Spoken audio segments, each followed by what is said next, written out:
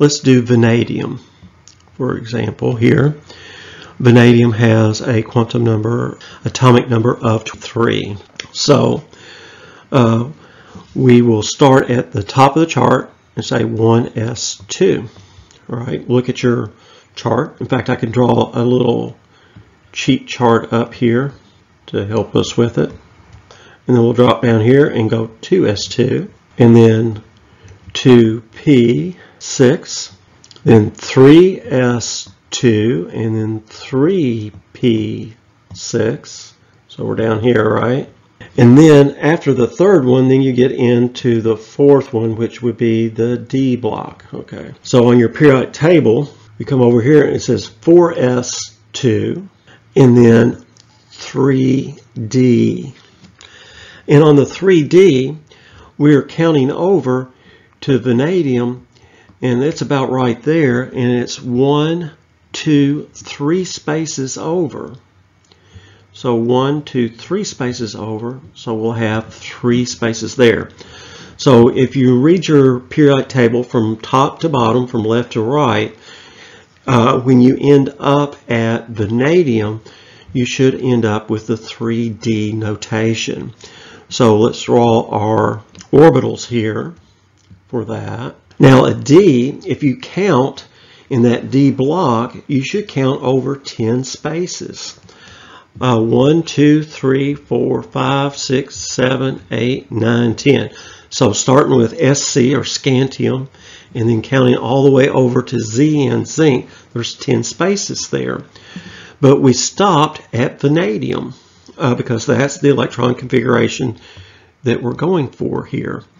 So vanadium would have a 3D3 orientation, and since you have the possibility of having 5 different orientations, 1, 2, 3, 4, 5, you have a possibility of having 10 total electrons.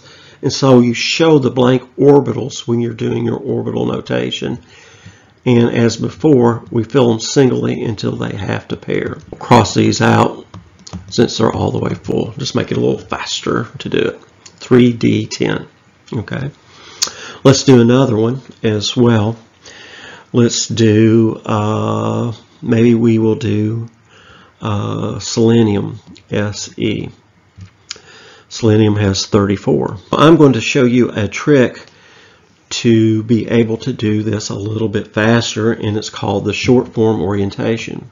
Okay, so if you write a short form electron configuration, you can use what they call the noble gas core as your starting place. So with that, the noble gases are in group 18. So they're the ones over at the far end of the periodic table right here. So for selenium, you know that the electrons are full all the way down above selenium to the noble gas that's directly above selenium, which is argon. So if you look on the periodic table, you have selenium right here in the P block. It's atomic number 34, and the element above selenium is sulfur. So you would go over chlorine, and then you'd look at argon, and argon would be the first notation in your short form electron configuration.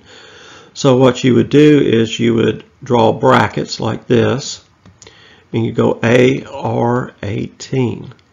And then you would start your electron configuration on atomic 19 all the way down to 34, which is selenium. So our electron configuration there would be a 4s2. If you stop there, it would be calcium, then 3d10, and that would take you all the way through zinc, and then 4p, and then you count over to selenium, which is 1, 2, 3, 4, 4p, 4 here would be selenium. And you would fill the last electrons here. We'll cross these out since they're all the way full.